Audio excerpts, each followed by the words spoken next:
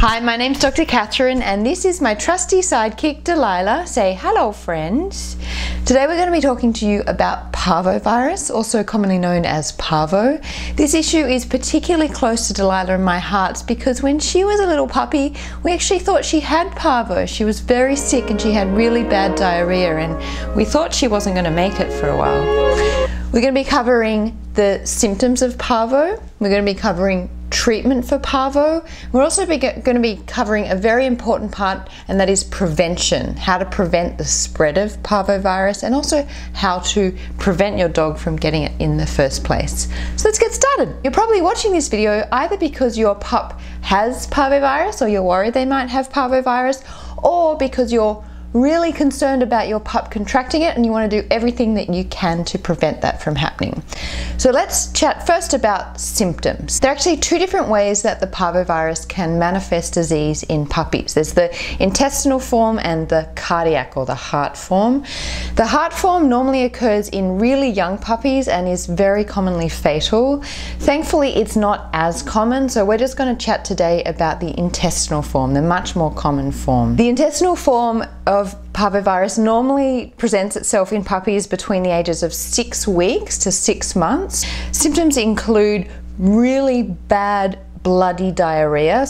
The diarrhea often starts off as a little bit thicker, and then as the disease progresses it gets more and more watery and you'll notice a lot of bright red blood in it. Accompanying the diarrhea is often vomiting, and puppies will become incredibly weak, both because of the dehydration, and they also become weak because they can no longer absorb nutrients and they become really anemic, or they've lost a lot of blood from that bloody diarrhea. It also is incredibly painful. Because they're in so much pain, they're feeling like crap, they don't want to eat. So with little puppies, they're not eating, they're vomiting, they're having a lot of bloody watery diarrhea, they're losing a lot of weight because of it, and they're also becoming more and more weak. With all of these symptoms, unfortunately, they cannot be managed at home. Their puppies will become really sick unless you take them to the veterinarian. So if your dog is presenting any of these symptoms, especially that diarrhea that has blood in it in a puppy that's between 6 weeks and 6 months of age, regardless of how many vaccines they've had, please go to a vet. This is a disease that is incredibly fatal if not treated properly, and that treatment can only be performed properly by a veterinarian because it's really painful. Those puppies need to be given really strong pain relief that only vets can do, and they also need to be provided with a lot of supportive treatment. Speaking of which, let's chat a little bit about treatment for Parvovirus. And I'll start by saying that Parvovirus is not something that can be cured. So it's a virus that we don't actually have any drugs for to kill the virus. The best we can do, all we can do, is help support the body as it fights the infection, prevent any secondary bacterial infections, and that's often what will kill the puppy, and also to provide that pain relief that I mentioned. Again, I'm going to reiterate, please go and see a veterinarian. Your puppy is very unlikely to survive at home, and they're also going to be suffering in incredible pain, so please go see your vet for treatment. And treatment's going to include supportive treatment, so giving them intravenous fluids, so a lot of fluid therapy. Again, they're not able to absorb any nutrients, they're not going to be keeping any water down, so we need to be giving them fluids through their veins to make sure that the body stays adequately hydrated. Other elements of supportive treatment are agents that help protect the gut. Antibiotics can be an important part of treatment for some puppies because they're at risk of secondary bacterial infections that can lead to sepsis and make them even sicker.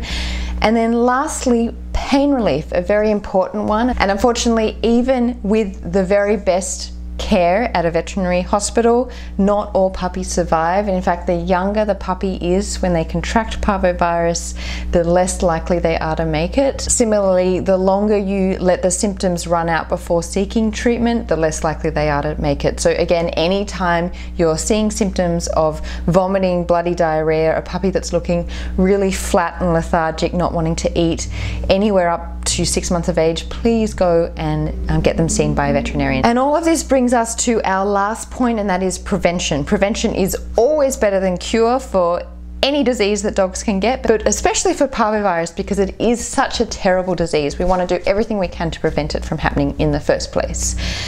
Parvovirus is really, really contagious, meaning that it's really easy for dogs to pick it up either from other dogs or from their environment. The way it's transmitted is what we call the fecal-oral route, which doesn't sound that nice, and it isn't. It's essentially dogs ingesting the virus in some form. So the virus is first shed by another dog, by another puppy that's infected with it, and your dog might either pick up that virus from ingesting the feces itself, not a very pleasant idea, or, and this happens more likely, the little bits of virus particles spread throughout the environment and your puppy ingests it indirectly, either from your shoe or from the floor somewhere, and the dog picks up that little virus particle. So that's another thing to keep in the back of our mind as we're thinking about prevention. It's a highly, highly contagious disease. And unfortunately, another thing working against us is that it is also really resistant to most cleaning products. So if it's a really contagious disease and really hard to kill, how do we actually go about cleaning it? Well, there are two steps. One is removing all of the organic matter, so removing any of the diarrhea, any feces that has been coming out of a dog that's had parvovirus, and removing any vomit. And number two is cleaning with bleach. So with that bleach solution, you want to be cleaning anything that contaminated dog has come into contact with. So that might be the floors, it might be furniture, it might be the bottom of your shoes. Dogs that have had parvovirus are going to be contagious for at least 2 months. That's a really long time, at least 2 months after they've finished showing any clinical signs. Meaning that if you have other dogs, or if your dog that has had parvovirus has come into contact with, say, the neighbor's dogs or friends' dogs, you want to make sure that those friends and neighbors and family are getting their dogs tested for parvovirus as well.